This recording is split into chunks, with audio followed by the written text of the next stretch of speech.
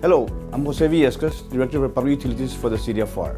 The Public Utilities Department consists of several divisions: the water treatment plant, wastewater treatment plant, distribution and collection, backflow prevention, meter readers, and the administration for those departments. The Public Utilities Department is committed to provide the City of Pharr and all of its customers and citizens protection of public health, hydrant maintenance, supporting the local economy, and services for improved quality of life.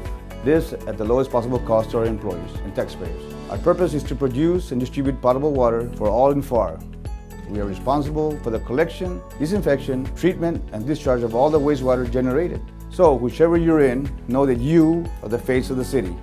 Whether you're a foreman, a meter reader, supervisor, know that your interaction with citizens is important. They will now rely on you as a valued employee for the City of Pharr. I am Jose Villescas for the City of Pharr. Welcome aboard.